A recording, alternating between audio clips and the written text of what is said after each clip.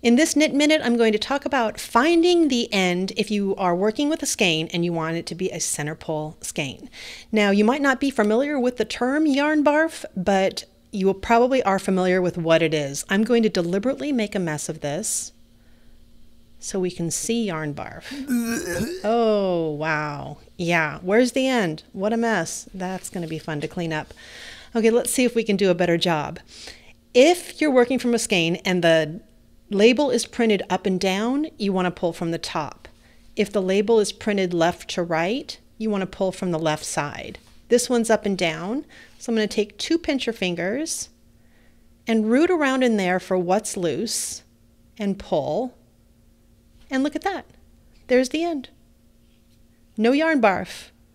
So that's how you do it. It depends on how the label is printed, where you start pulling from.